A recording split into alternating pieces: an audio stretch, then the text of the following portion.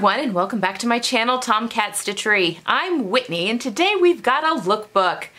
I think that if you've been watching the channel at all this week, you'll know that we're in the middle of T-shirt week, actually at the end of T-shirt week. I have made a stack of T-shirts and subsequently a stack of tank tops out of the leftover fabric from the T-shirts that I'm gonna share just a little lookbook for you today. Everything's cover stitched and everything's finished, and I was just gonna style them all in a little different way for you. I have 9 T-shirts for you. I also upcycled a sweatshirt, which I meant to show you, but it's actually in the wash right now, so I'm not going to be able to show you that one. I'll show it in one of the daily vlogs here soon, though. I've been wearing it. It's fantastic. Clearly, it's in the wash. Oh my goodness. And then I was able to get six tank tops out of the remaining yardage of fabric when I cut out my shirts. I was also able to get some underwear out of that knit as well, and I've had a lot of requests for like a mini underwear series or whatever, which we may do here I mean, what else are we gonna do? So that definitely may be in the future, take a couple of days and sew a couple of different underwear patterns or something, because I do have knit scraps, and why not? Anyway, without further ado, let's delve in, because again, I've got a lot of shirts to show you. Okay, number one, I'll just start here at the top. First off, I've got my Ellie Henley by Seam Work Magazine. It is a beautiful Henley pattern. It's got a nice deep scoop neck here. I have put snaps as my closure, and I had some pearl snaps that are vintage. They were actually gifted to me by my aunt. When they moved, she found a whole bunch of sewing notions and gave me a whole bunch. And I had 4, and that was a perfect number to close up my Henley. And gives it a little added bling, I think. Long sleeved. This is in a lightweight merino knit from the fabric store. I will link fabric down below when possible. I think I've been able to link most fabric though. As I've been making things, I've been trying to link the fabric. Anyway, this is, again, nice and lightweight. I don't know if it's going to get a ton of wear this spring, maybe a little bit this spring, but this may just kind of get put on the back burner until fall. But I'd had a lot of requests for how to do a Henley placket, and so yeah, we made this one up. Very pleased with it. So that is one. Try and keep, the patterns here together. All right, next up, let's do the Love Notions Classic Tee. So I made 2 of the Love Notions Classic Tee. Pop a picture of that pattern up there. I did their V-neck version and I did their scoop neck version. And I did 3/4 length sleeves on both of them. That's actually my favorite shirt length, sleeve length, for winter or summer or whatever. I really like a good 3/4 length.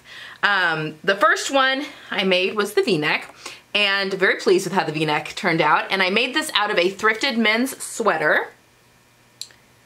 And this dark green, this has actually been cut out for ages. So I'm glad that I finally got it sewn up, and it's been cover stitched and it's all ready to be worn. Like the Henley, this one probably will get worn maybe a couple of times, but the color's so dark, I mean, I don't know, it may get worn some. And it's also kind of a thick sweater, sweatshirt, not sweatshirting, but it's a thick knit. So this one may wait more until the weather cools again, like in the fall. But yeah, really happy to have this one all made up. The classic tees are a little more forgiving in the midsection area than some of the others. The Ellie Henley it's a little more form-fitting in the midsection. And then the second classic tee I made was the scoop neck version. And I made it out of this beautiful cotton modal blend from Blackbird Fabrics. I should have given that a good press, but I didn't. Anyway, it really doesn't pucker that bad at the neckline when it's on. Yeah, I got everything cover stitched. It's a beautiful fabric in this lovely copper color. I think this will be a good neutral to wear this spring and summer. It goes with a lot of the fabric that I currently have planned for making some more summer clothes. I mean, it's a solid t-shirt. You just really can't go wrong with that. I love a good scoop neck too. That's one of my favorite necklines on my body as well. I did end up shortening the t-shirt pattern by this one by 2 inches, which may have been a little much. I probably could have gotten away with 1 inch to 1.5 inches, but I thought I reprinted the pattern because I was making some adjustments, and I thought I'd shortened the green one by 2 inches, but I don't think I had. I think I got confused. It doesn't take much. It's fine. I actually prefer my shirts a little bit shorter because then I have less to like half tuck and that kind of thing because I am very short anyway. All right, next up is the Itch to Stitch Idlewild, and this is a dress and top pattern.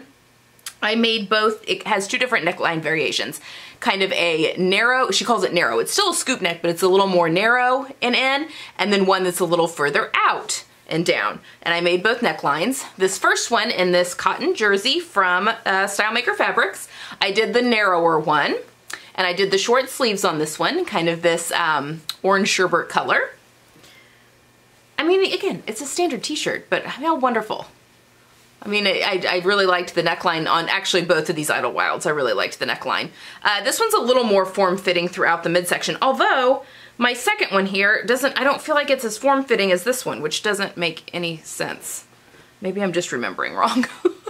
I made this one, this is like the first one I made at the beginning of the week, and this was one of the last ones I made, so I also may have just forgotten.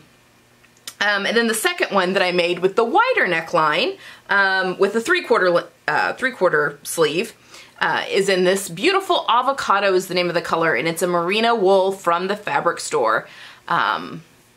This is just their premium range that they have. This merino wool can be washed, and I do it all the time in the washing machine, and then I let my merino air dry, but I let most of my clothes air dry. Anyway, I love this color. I think it's so much fun. I'm so glad I was able to get a tank top out of this as well because it's just a gorgeous, fun green. This will get a lot of wear in the warmer months because merino wool, while you would think shouldn't be worn in the warmer months, is great at wicking. It is antimicrobial naturally, and so it wicks things away and it doesn't stink, basically. So it's a fantastic thing to wear in the warmer weather. Also, I've been told, even if you have a wool allergy, a lot of times merino does not bother you. I have a little sensitivity to wool. Merino does not bother me, but I don't have an allergy, so I can't really speak to that. But it may be something to at least try, you know, rub it on your arm or whatever to see if that bothers you. But I love merino wool as a base layer. I think it's just fantastic for the cool weather and for the warm weather. All right, next up, we're going to do our, let's see, we'll do the Pamela's Pattern Perfect T-shirt. It's hard to say. It's very alliterative. So the first one I made, I did the ballet neckline, and this is in a mustard cotton jersey from Blackbird Fabrics. So a ballet neckline, it's very similar to the scoop. It just comes out a little further, and it kind of comes down in the back lower than a normal one. And I did the fun cuffs that I got from the Etsy shop on this one, just for some fun added interest. And I'd had a lot of questions. I did kind of a little tuck on this when I was showing you guys when I first made it. And I had a lot of people, how'd you do that? What'd you do? And it's a trick that I learned at that Cabby party that I went to. And Cabby is like a in-home clothing store type thing where you go and you get to see the new line, and kind of like a Tupperware party, but it's for clothes. And a friend of mine had a party, and I went and actually got a pair of fantastic shoes there. But I learned this little style trick. So I will show you, as you're seeing this on me. All you do is you take the shirt and you pull it, you know, pull it tight there at the bottom, and then you just shove it through your belt loop. So simple, and it gives you that asymmetrical, real pretty line so that it, you know, your eye is not stopping at a horizontal line. It keeps the eye moving, which is usually very flattering and slenderizing as well. Anyway, that is the trick. So it's very easy. I was very excited to learn that. Anyway, the Pamela's Pattern t-shirt is the roomiest in the midsection of all of them that I made. And which is lovely. You know, I definitely carry weight there, so it's a wonderful thing to have that a little roomier. And then I also made her boat neck. I've made this boat neck before, but I did the tutorial on her boat neck as well in this beautiful, this is a Stoff jersey knit, cotton spandex jersey knit that I got from Let's Sew when I was there in February, the end of February.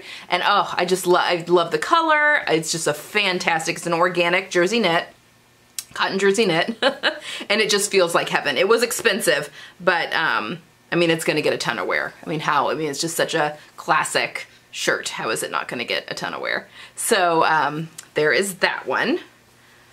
And it's a boat neck. I mean, that's just so very classic in and of itself. And I think it's, I mean, there's a million things that I could wear this with. I haven't filmed my twirls yet of me actually wearing these things, so I haven't styled them out yet. So it'll be interesting to see what I decide to do with this one. It's pretty easy. There's a lot to go there. Okay, and then finally, well, almost finally, for t-shirts finally, I decided to do the square neckline, and I went with the Vanessa Poussey wanted tee. Now, this shirt does come in a very small size range, and a couple of you had mentioned that, and it definitely does. However, I think it would be phenomenal. Someone said that they bought the pattern, they were going to put this neckline on the Love Notions Classic tee, and I think that's a brilliant idea, because the Love Notions Classic tee has a lot more ease in the waistline. This wanted tee has like tons of negative ease in the waistline, and I even added quite a bit when I went from my printed version to my solid version. But for the first one, I used what I had left of this beautiful digital print knit, my fancy camouflage I called it, that I got from Minerva Fabrics. And I just really love this neckline. I did the 3/4 sleeve on both of these, but I just think it almost gives the illusion of like a halter a little bit, because it comes up a little bit closer to the neck and then kind of comes down for the square, which you'll be seeing on me. Again, it's a very fitted shirt, but I think tucked into things, it's perfect. Yeah, and it's gonna get a ton of wear this summer. And these are like all of my colors in this, this print here. So that's very exciting. But I think it would also be fun to hack onto a dress, put that neckline onto maybe a knit dress pattern, like the Idlewild maybe. It's just, sky's the limit. So fun. And then finally, I made the same shirt. So that was kind of my practice, because that was leftover fabric that I had from a jumpsuit that I'm getting ready to make.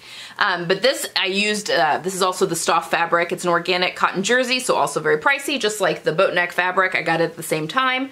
But I was able to get a tank top out of this one. And I think I wasn't able to get a tank top out of the other one because that Pamela Patterns has so much more ease in the waistline. It was just that much bigger, wider, I guess, that I couldn't get a tank top out of that fabric, but I was able to get one out of the red, which is fantastic, because I mean, red is fast becoming one of my favorite colors, so it's going to get a ton of wear this summer. So both this and the tank I made out of this fabric, but it's just a gorgeous organic cotton jersey. It just feels a cotton spandex jersey. It just feels beefy and just real high quality. So I'm very excited about this. It's going to get worn a ton this summer, and I love that neckline. Just so pretty. A little bit of fluff in there. And then finally, I was able to get tank tops out of quite a bit of this fabric, 6 pieces actually. And I made the Love Notions Summer Basics tank. This pattern has quite a few, like all Love Notions patterns, a ton of variations, but I made just the plain tank top on this. And I used the full bust front for this pattern. They have a standard bust and full bust, and I'm like right on the line, so it kind of depends from pattern to pattern what I end up having to use. But I did go with the full bust front on this one, and I'm very pleased that I did. Let's see, I made one in the merino.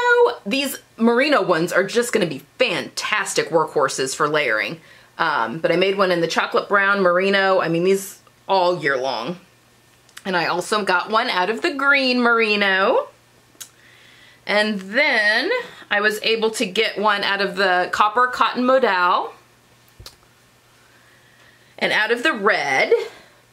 I also ended up, for the red one, I had to shorten the shirt by 3 inches in order to get it to fit onto the fabric.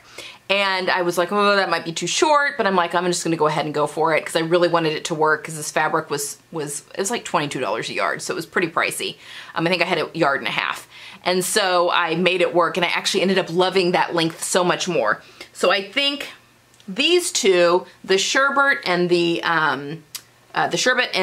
mustard, are in the longer, the regular length, and then the rest of these are all shortened by 3 inches, and I think I like that better. So yeah, I was able to get it in those fabrics as well. So I will just show me wearing one of these. They all look the same. They're the same pattern. I just have 6 of them. So those are gonna come in so handy, both wearing by themselves this summer, but also as layering. I am, you know, wearing them under jackets, under cardigans, under dusters. I'm really into the idea of baggier jeans, and I just made my Eddie Stone jeans that are a little bit looser. I love the look with a really fitted shirt with those, and then wearing shirt dresses as dusters. I love that look right now too, which is perfect for spring. So anyway, I'm excited to both layer those all year round and then also wear them standalone as the weather starts to heat up in the summer. So there you have it. There's my lookbook. That is everything that I got made for T-shirt week this week. I hope you have enjoyed it. I think I got a lot of good response on that, so that's very, very exciting. And I hope you're also following along on the daily vlogs. While we are currently in shelter in place here in Indiana, I've been doing daily vlogs, and that's been extended through the beginning of May now, so you'll definitely getting daily vlogs through the beginning of May.